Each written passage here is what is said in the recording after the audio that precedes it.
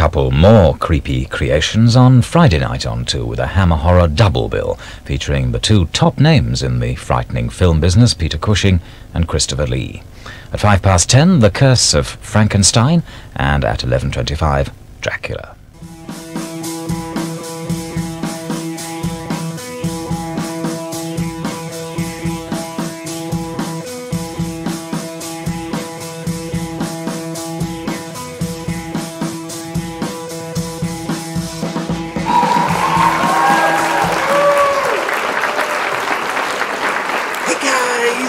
Today I'm going to review the horror double bill seasons from 1975 to 1983. They missed 1982 out, so there's 8 of them, and what I'll do is I'll rate them.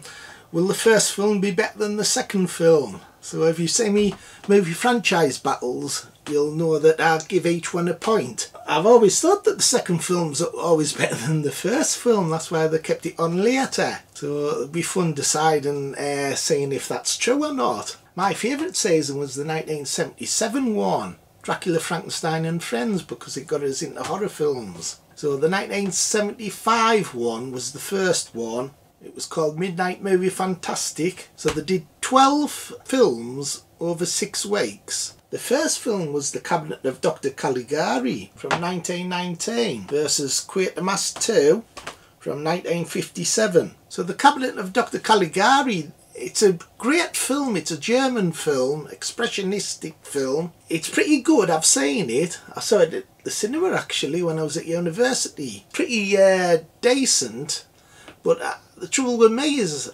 I'm not too keen of silent films. They're alright. I quite like The Phantom of the Opera and Nosferatu, but I do prefer talkies. So comparing this to Quatermass 2, which is a Hammer film, it's the second of the Quatermass films. I actually think it's better than the Quatermass Experiment. Thought it was like a darker film. So out of these 2 films, I'm going to give it to Quatermass 2. So that's the first film 0, the second film 1. And these 2 films, there didn't seem to be much of a theme, because usually these double bills is sometimes like a theme that connects both the films. The only theme I can think of with this is both films are in black and white. However, the second week were 2 Edgar Allan Poe based films. There were The Telltale Heart from 1960 and The Premature Burial from 1962. I haven't seen The Telltale Heart, so I can't really rate it any. But The Premature Burial, I thought it was excellent. I love the Edgar Allan Poe films that American International did. All of them have Vincent Price in, apart from this one. It's got Ray Milland. But I thought he was excellent. Excellent in this film. He's fear of being buried alive. I've got to give it to The Premature Burial.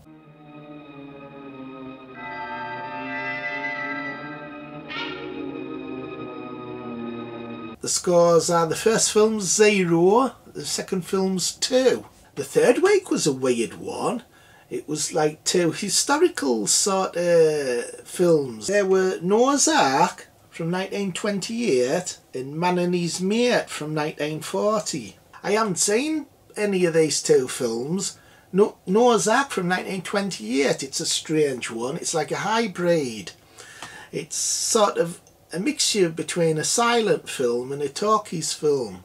Most of it's silent, but there's some parts that use dialogue, because we're just discovering sound at this point. I haven't seen it, but that sounds interesting. Man and His Mate from 1940, that's like a caveman sort of film, and it's got Lon Chaney Jr. in, so that'd be interesting. I think out of these 2 films, I'll give it to the 1940s film Man and His Mate. Once again, I'm not too keen of sort of like silent films. Noah's Ark, it shouldn't really have been in a horror season. So that's the first film 0, the second film 3. The fourth week's an interesting one because it's sci-fi.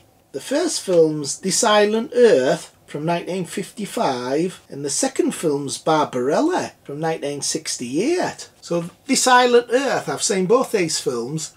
This Island Earth's a pretty good one. It's got some decent special effects as well. I really enjoyed watching it. However, Barbarella, it's got Jane Fonda in, and there's that famous striptease at the beginning.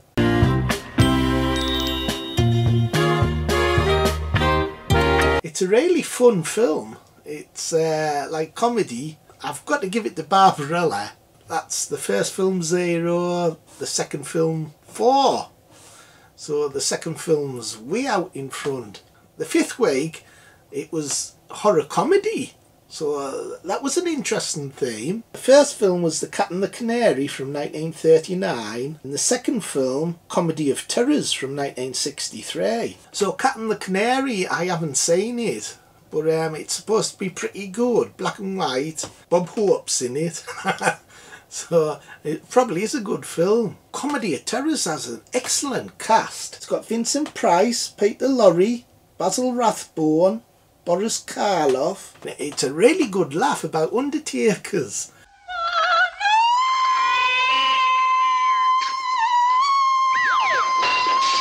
It's American International picture again. And them films have like a weird look to them, like a scary, surreal, nightmarish look to them. So I really like American International pictures. Easily this film wins. So that's the first film 0, the second film 5. So it's sort of proving me point that the second film's usually the best one. Final week had The Beast with 5 Fingers from 1947 and the film called The Maze from 1954. These films don't have a theme. The Beast with 5 Fingers has Peter Lorre in one of his best performances. It's quite a creepy film with a hand crawling about. So I thought that was really good. It's a long time since I've seen it, but I really enjoyed watching it.